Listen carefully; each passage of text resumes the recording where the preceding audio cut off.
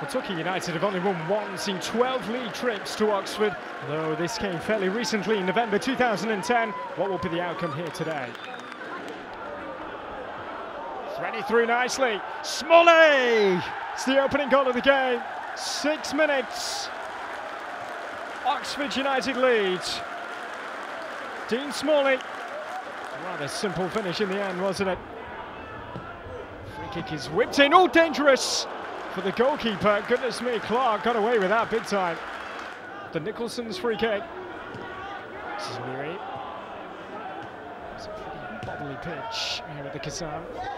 Flicked on nicely. This could be the moment for Smalley again.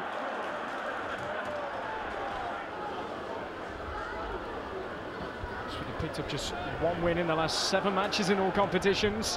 It's Torquay threatening, and Clark had to make the save. Hawley, not too much in the way of support. It eventually arrives now, though. To get in behind, this is Mansell, and a chance for Benyon. What an opportunity. Still the danger not cleared yet. Oxford United can breathe a huge sigh of relief. Change of pace here from Williams to play it in towards Smalley, who got the ball rolling. Smalley, and it's off the line.